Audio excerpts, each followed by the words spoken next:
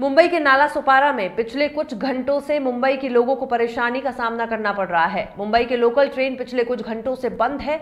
नाला सुपारा में बारिश के कारण वहां के रहने वाले लोगों को परेशानी उठानी पड़ रही है। वहां के रहने वाले लोगों के घर तक, दुकानों तक पानी आ चुका है।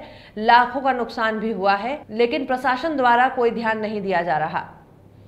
मुंबई नाला सुपारा में 25 रुपए की पानी की बोतल 250 रुपए में बेचते हैं। 23 रुपए का दूध की थैली 100 रुपए में बिकती है। 40 रुपए किलो टमाटर 120 रुपए किलो में बिकता है। नगर पालिका द्वारा बिल्कुल ध्यान नहीं दिया जा रहा। जब वहां के रहने वाले सुंदरम ज्वेलर्स के मालिक से बात हुई, उन्होंने बताया, मेरी दुकान में 15 लाख का नुकसान हुआ है, जिसकी भरपाई की मुझे प्रशासन और सरकार से उम्मीद है।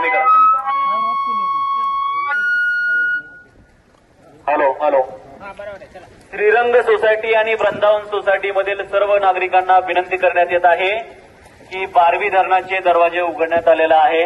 पाण्याची पातळी वाढण्याची शक्यता आहे। तसेच सध्या 187 मिलीमीटर पाण्याची रेनफॉल झालेला आहे।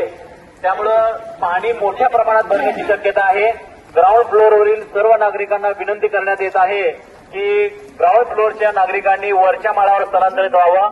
वरच्या नागरिकांना विनंती करण्यात येत आहे, पाण्यासाठी जर वर आले, पाणी भरले तर त्यांना आपण सहकार्य करा। ठाणे महानगरपालिका आपत्कालीन कक्ष आणि police station, Rabodi police station यांच्या साह्याने सर्व सेवा करण्याची आपली सोय करण्यात येत आहे। स्थानिक नगरसेवक बी या बरोबर आहेत। बारवी धरणाचे दरवाजे उघडण्यात आल्यामुळे मोठ्या प्रमाणात पाणी भरण्याची शक्यता आहे। 187 मिलीमीटर रेनफॉल झालेला आहे। सर्व नागरिकांना विनंती